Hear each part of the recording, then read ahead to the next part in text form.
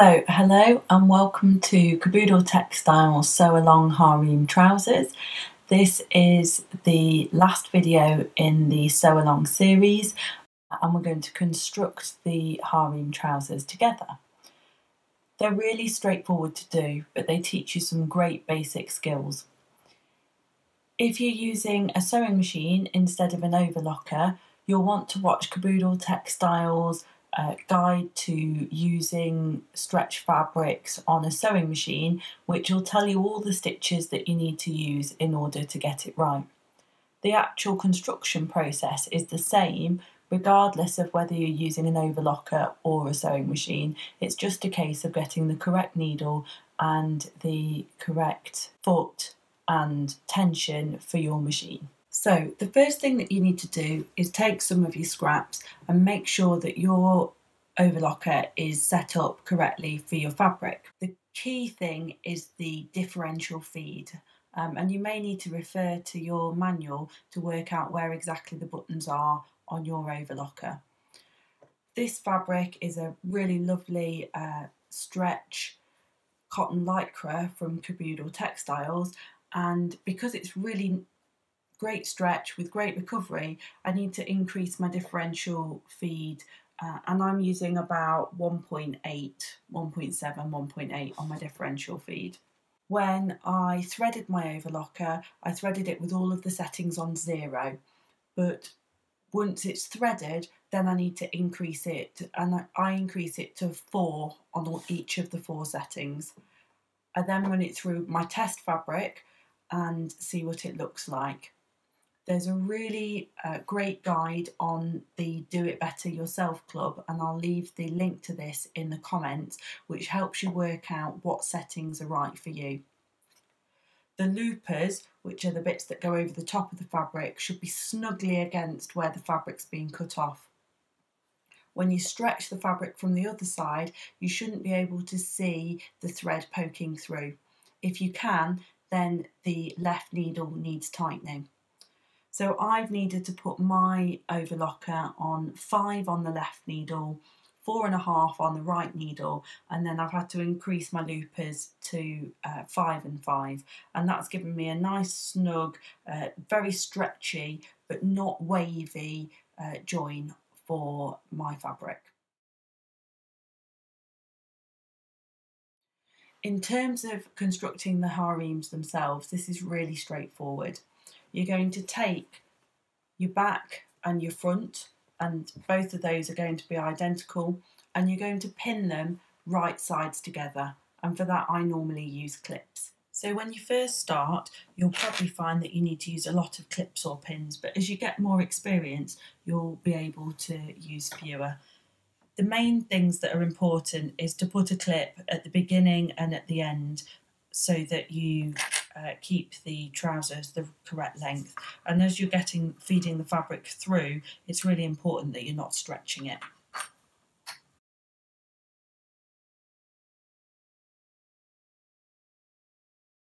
So that's pinned all the way down the outside of the harems, and personally I find it easier to sew and then pin and then sew and then pin rather than having clips everywhere. So this is a Made by Jack's Mum pattern, which means you need a 6mm seam allowance, and your overlocker should have markings on it to show where that lies.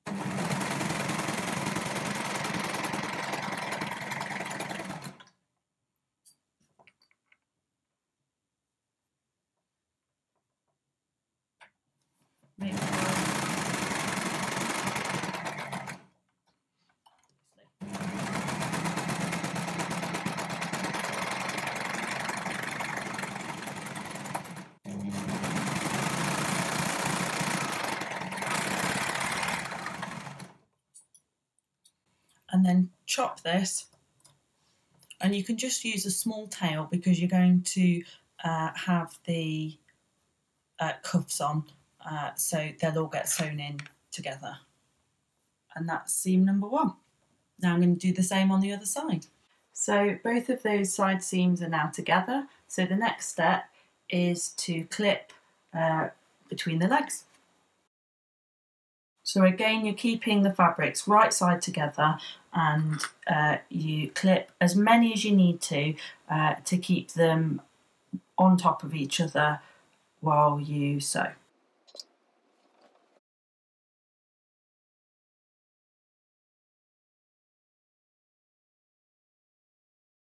Now, as you're sewing on an overlocker, it's a little bit different to a sewing machine in that as you're coming through, you're sort of stretching very slightly the fabric to keep it in a straight line.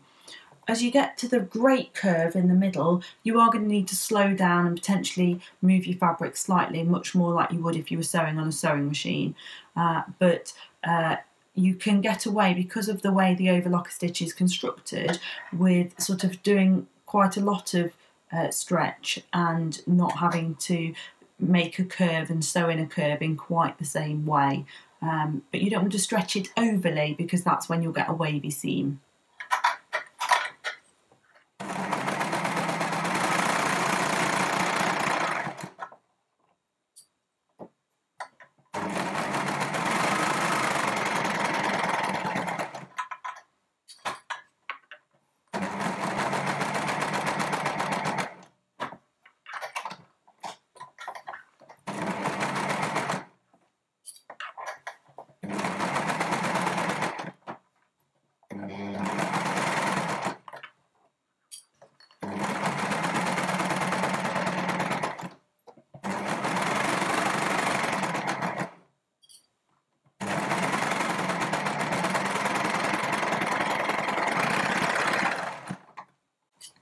So with an overlocker, it's tempting to go really quickly, but what I find is you're better to go slower and do it right than have to go really fast and then find that you've not been very tidy.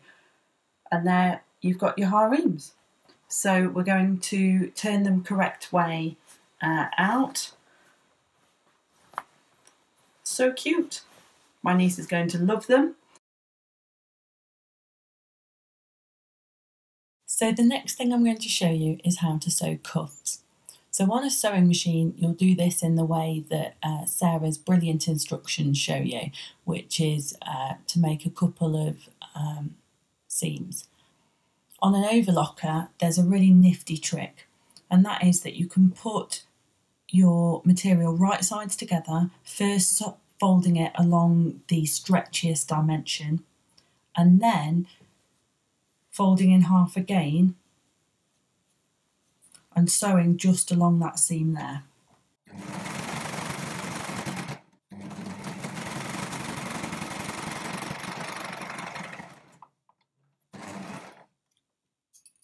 You knot and trim the other end, and then when you fold it through, you find that you only then have one seam for your cuff. So it's automatically kind of made for you. What you're going to then do is right sides together, get the seam of your cuff to line up with the seam of the inside of the trousers. That's just convention. It looks a bit smarter too. And you're going to line up all 3 layers, 2 layers of ribbing and your jersey fabric all together. So lining up your seams, I put 1 clip there, and then directly opposite you've got the seam of the harems, and then you're going to make sure you're directly opposite on your cuff, and you're going to pin those all together. And the direction of your seam should all be facing towards the back of your trousers. Now harems are symmetrical, so you don't have to decide which is the back quite yet. You can do that when you put your waistband on. So I'm just going to sew that now. So to begin with, I'm going to sew all the way around, making sure I'm not stretching my jersey trouser leg and I'm only stretching my ribbing. This chunky ribbing from Caboodle Textiles is really, really great quality. It's got loads of stretch to it, so it's really easy to make it all fit where it's supposed to.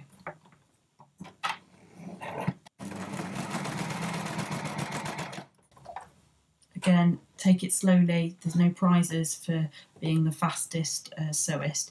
and you'll save lots of time by not having to repeat things for having made mistakes with them. So keeping all your layers together.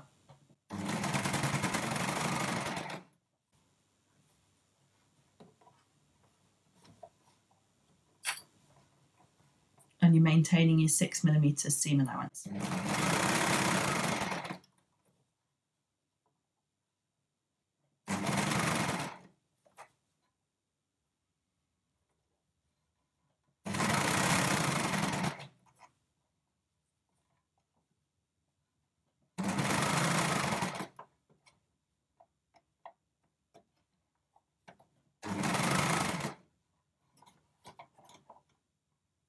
And then once you're round to the beginning,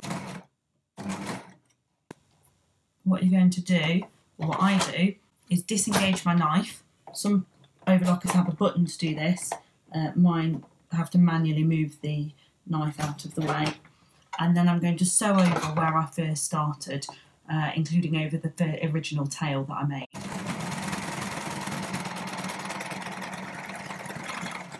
And then I'm going to go off in a straight line.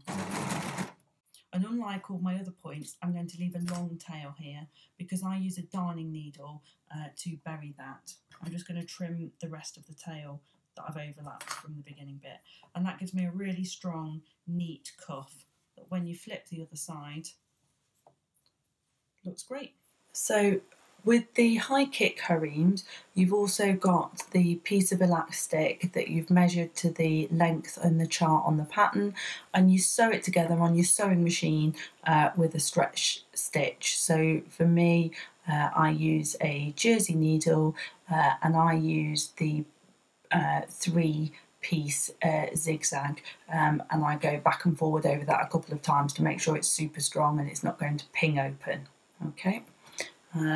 Once you've got that ring, depending on how fierce your overlocker or your sewing machine is, you're going to push that within the ribbing, and you can sew so that you pick up the elastic as well, or I use a slightly narrower elastic as suggested in the pattern, so that my machine doesn't have to do quite as many layers.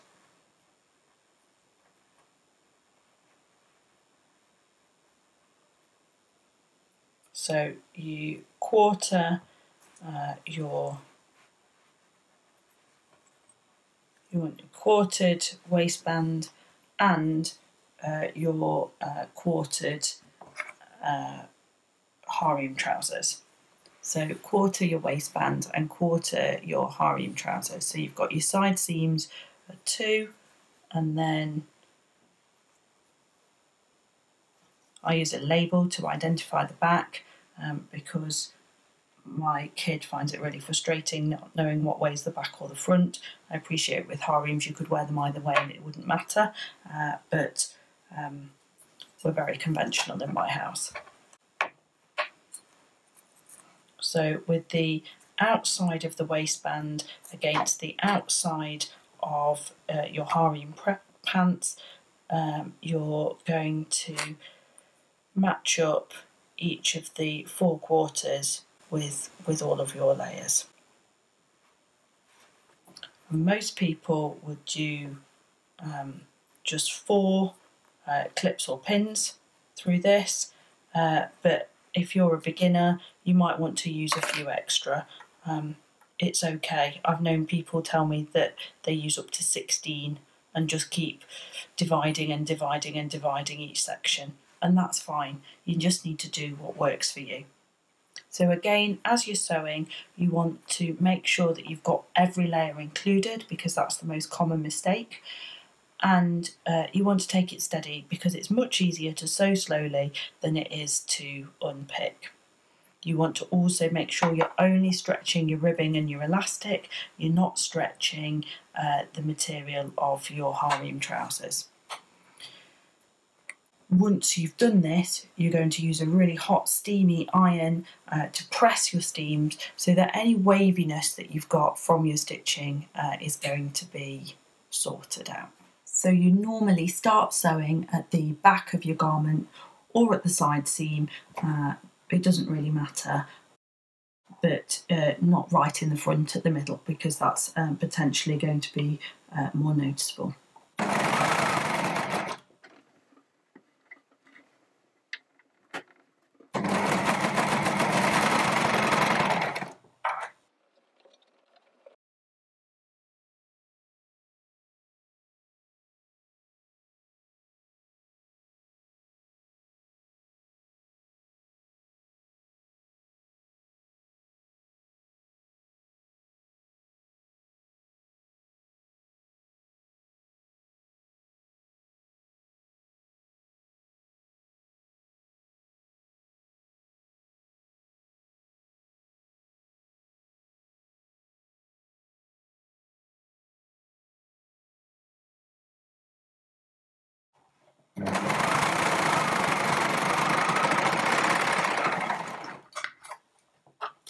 So then again, I'm going to use a darning needle to just thread these through and underneath.